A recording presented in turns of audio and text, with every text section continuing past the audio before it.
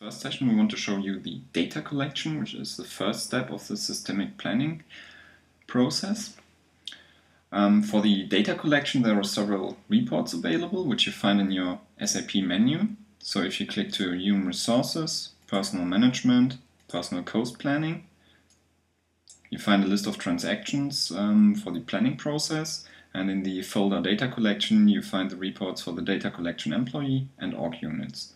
In this example, we want to show you how the employee data collection works. The data collection is nothing more than a report where you have several areas for configuration. The first one is all about limiting the employees selected. So you have the option to select several personal numbers or pick something from your org structure, or go for the employment status, so for example that you only evaluate active employees. So here you can limit your data selection. Then you define the data source, so you tell what shall be collected. So what you find here are the so-called data collection methods. Every data collection method reflects a field of source data. For example, you have a data collection method for infotype 10, you have a data collection method for infotype 14, and for infotype 15. What's pretty important here, besides selecting those infotypes or data sources you want to collect, is to tell the system from which time range it should pick up the data. So what we have here is a date range. So you say, regard the data, the master data from 2013 in that example. So we select infotype 8, basic pay, keep that in mind. And the next thing you need to specify is the so-called data storage that tells the system where to put the data. Basically, that tells the system how to write the infotype 666 for the employee data. We'll show that later in the results. So you say for which time it should collect the data. So if you remember those, so we have a time range here, and we have a time range here.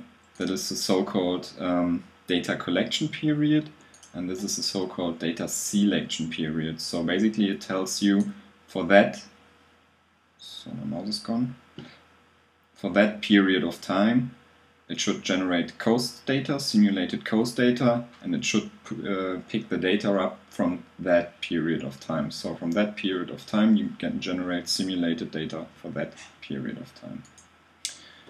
Another thing you have to select is this so-called subtype that basically allows you to generate several data sources for your planning runs.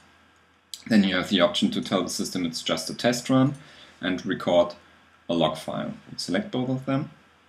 Then with EHP5 you have some restriction opportunities, so you can say certain attendances or absent types should be regarded in the data collection. That means, for example, if an employee is on sick leave for a period of time, the system would set the cost for that period to 0. So you have no costs at that period of time.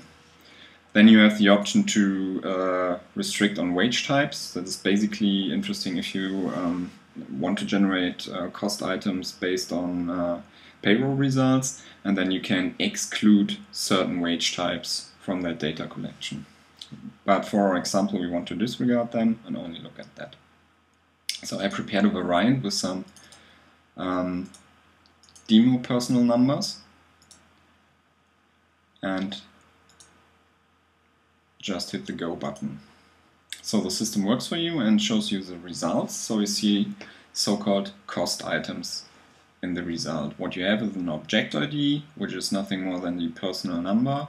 You have the name of the object of the employee. You have the cost items. So for example, here we have the basic pay, which comes from infotype 8, that you can see here in that column where you have the data collection method. And then you have the actual numbers, so you have a period of time for which that amount here is valid for this cost item. So you see everyone here has some costs generated, and for that employee we even have several, so there is some movement in the cost data here. So you see only one cost item is created per employee, if you go back to our data selection screen, we also add those two data collection methods here, infotype 14 and 15, additional payments and recurring payments. Hit the data collection and again, and then we see some more cost items are generated, and we see this is because we have selected more data collection methods here.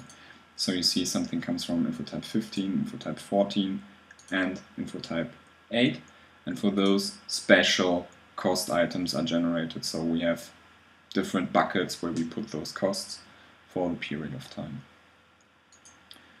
Once we've done that, we can have a look at the infotype. So if you go to your infotype maintenance via transaction PA30 and select an employee and go to this infotype 666, specify your subtype. We use subtype 1 and look at the cost items.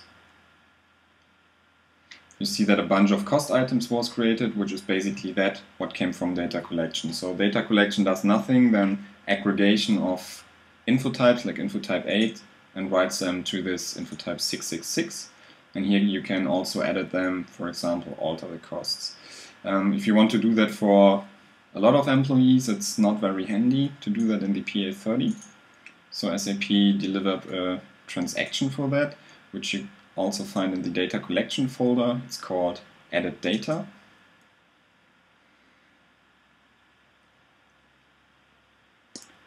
So if you open the transaction, select the planning context, ignore that, you see you can directly maintain cost items.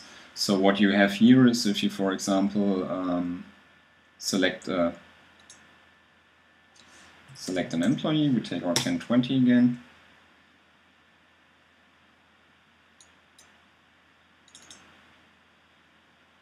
You see the cost items which were generated, and you can directly edit them here, which is a very nice tool because I've shown you.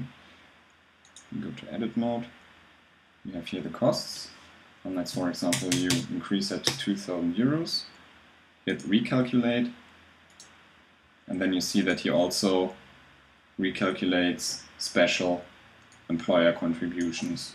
If you reduce them again and hit recalculate, you see that those employer contributions are already recalculated. You can also use this tool for planning costs on position base, on job basis, if you want to do quota planning, or maintain cost items directly at organizational units.